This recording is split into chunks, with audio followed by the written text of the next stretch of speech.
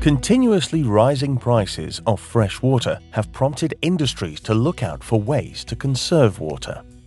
Treatment for cooling tower reuse includes bar screens, an equalization tank and primary clarifier for pre-treatment, an aeration tank and secondary clarifier for secondary treatment, activated carbon filtration and disinfection for final treatment. The purpose of the bar screens is to hold back gritty material that could cause damage in following treatment processes.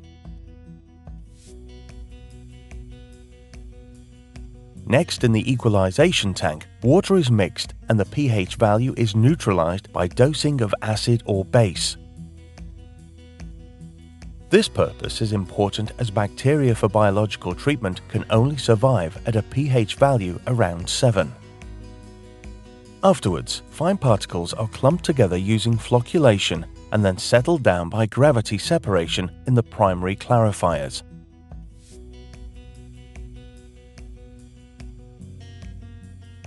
To increase particle separation significantly, lamella plate settlers, as provided by AET, are installed.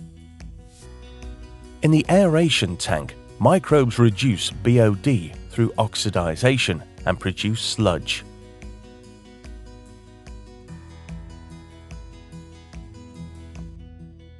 For enhanced BOD removal, aeration tanks can additionally be equipped with fixed bed biofilm reactors by AET.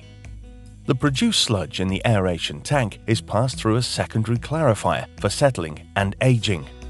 Afterwards, sludge is recirculated into the aeration tank as food for the microbes. In the last step, the water is disinfected and polished in an activated carbon filter. Finally, the water can be reused for the cooling tower process.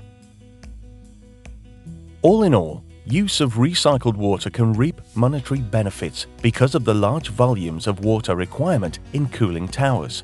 Also, the lamella clarifier and fixed bed systems make water reuse more affordable through lower investment and operating costs.